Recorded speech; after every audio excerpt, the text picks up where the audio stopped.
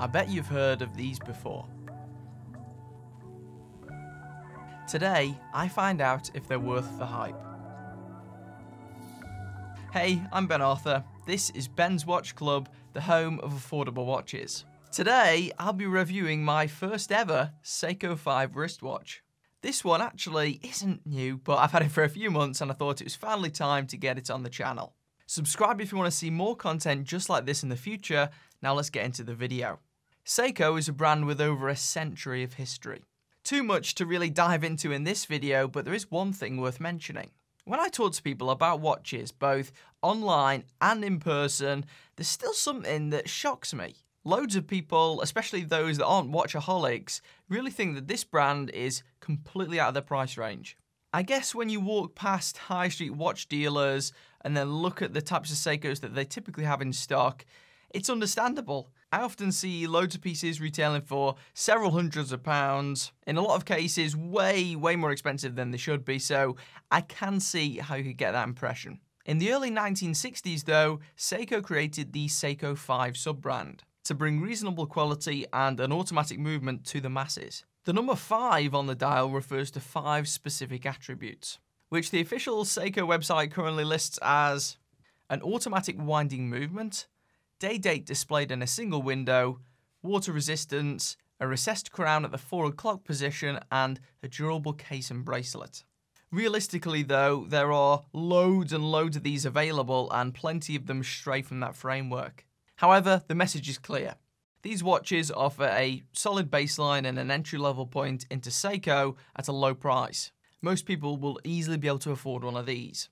Whilst their newest upcoming Seiko 5 line is controversially priced at closer to £300,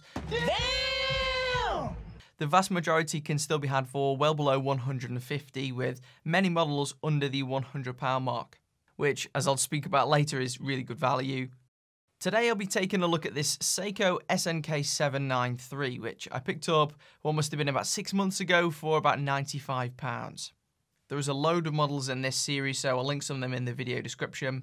As with most Seiko 5 models, this comes on a stainless steel bracelet. This one is only constructed of folded links and it has hollow end links. It is done to a higher standard than some other folded link bracelets that I've seen, but really, it's nothing special. It feels quite light, cheap and tinny overall. You'll notice this rattling noise, which really isn't pleasant. It's not a nice rattling sound, this one. It's definitely a bad one. But I guess you don't notice it so much when it's on with this one. Overall, these watches are renowned for having pretty shitty bands whilst putting the money into the rest of the watch, which overall, I'm kind of okay with. For comparison, I'd say the one that you get with the Invicta Pro Diver by standard, that one is slightly better quality than this. That one has solid links and feels far more substantial overall. The clasp does have 3 micro adjustments, which is nice, but again, is an area where corners have been cut. You may want to switch this out for an alternative strap at some point. This watch looks pretty good on a variety of different options. The case does have a higher level of finishing. This is also constructed of stainless steel and comes in at 38mm in diameter and around 11mm in depth, supporting 22mm straps. This one features a high shine bezel and rear with brushed steel flanks. Overall, the tightly contoured lugs give this case a very circular shape, which some might like and others might not. Personally, after having spent some time with this watch, I think I probably prefer the shape of some of the other Seiko 5 watches with the more traditional sides. Though I think it was worth giving this a try, maybe you'll prefer this one. Nevertheless, I love the proportions of this piece. It's just really satisfying wearing something that's 38mm. This size sits well on my wrist and I think it looks awesome. So many watches these days are 42mm or over, which is just too big for me and I think it's quite big for most guys. It's obviously some sort of fashion trend, so the great thing with Seiko 5 is you can still get watches that fit. There's a huge variety of models and styles to pick from, so really there's one for every wrist size.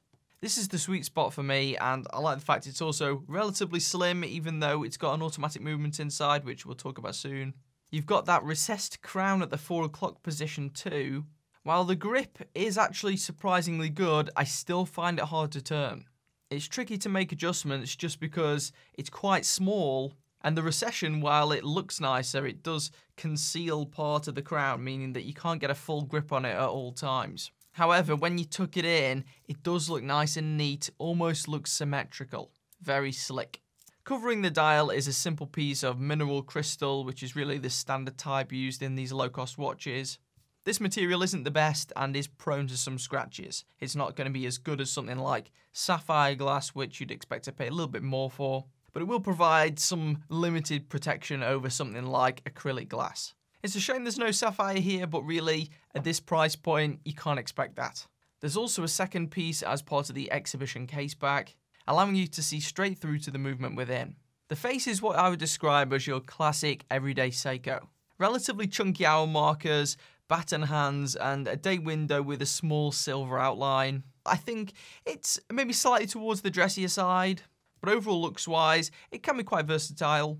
The dial on this model is a very dark navy and does have somewhat of a sunburst effect when looked at specific angles. In person though, it is a little bit darker than the online images would suggest, and it takes a real specific angle to be able to see the sunburst. As a result, it is a little bit dim for my taste. I'd prefer it if it was a little bit lighter, but overall I think the watch does look more expensive than the price tag would suggest. On reflection, I'd also like it if this particular colour variant had a darker date window.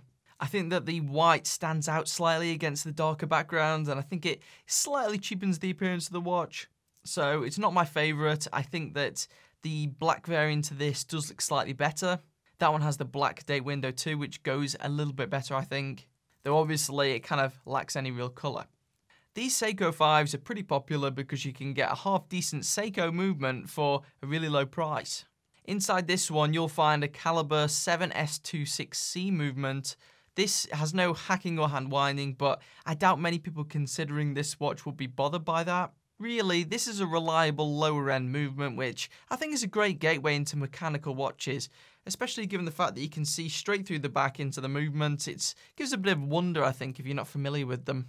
You really can't complain in that regard for under £100. You can get automatic movements elsewhere for slightly cheaper, but there really aren't very many options.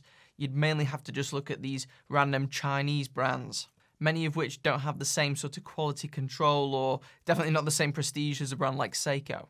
This is why many watch enthusiasts tend to recommend these as the best first option. I do like this watch.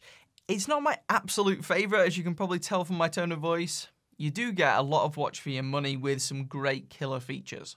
I just think I might prefer another design in the future instead of this one.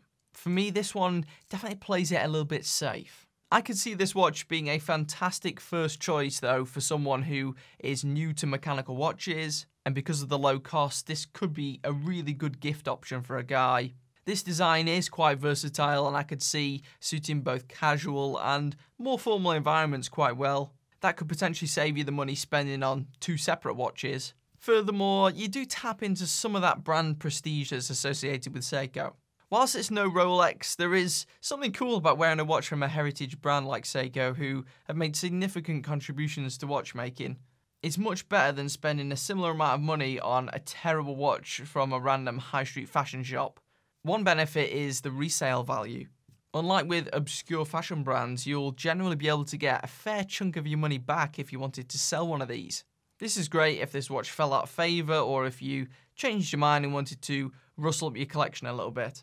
If you're after budget watches, I definitely have a scout of these to see if there's one that tickles your fancy. I'll link them below. Now it's time for the Wall of Watches. It makes a return. In the last review, you voted on the Casio F91W, which I reviewed a while back on my other channel. Many of you loved it. Some of you thought that it looked pretty boring, which I can kind of understand.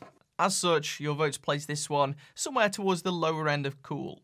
We're getting a bit of a bunch up in that area of the board, aren't we? Nevertheless, where are we placing this Seiko 5? Is this watch low quality Chinese garbage? Uncool, cool, or ice cold?